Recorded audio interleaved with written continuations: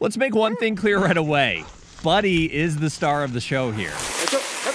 The 10-year-old German Shorthair Pointer is the power behind this Skijoring duo. This winter will be my 8th year Skijoring with him.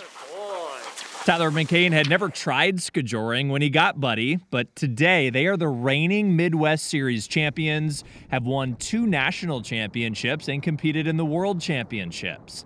So what is Skijoring, you might ask? Think cross-country skiing meets dog sledding. You're tethered between the skier and the dog, and you ski down the trail together. Sounds simple, right? Well, Tyler let me give it a go with Buddy. Oh my God. Okay.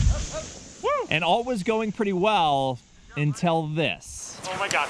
Oh my God. What happened? One fall. It was all my fault. Buddy's doing great. We dusted that off and kept rolling along. Big thanks to Buddy for being patient with me.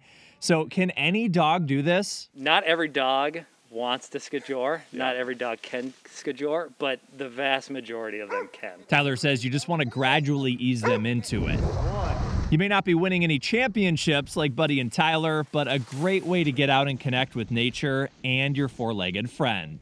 In Medina, Brian Pyatt, KARE 11 News. Good job, buddy. Woo!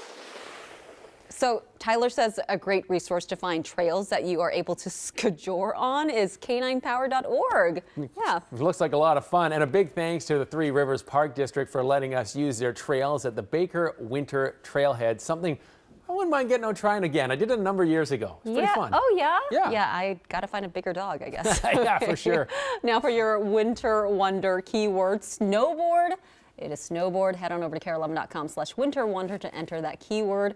You'll be registered to win a prize pack from the Minnesota Lottery to help you along the way during your own winter wonder journey. Let's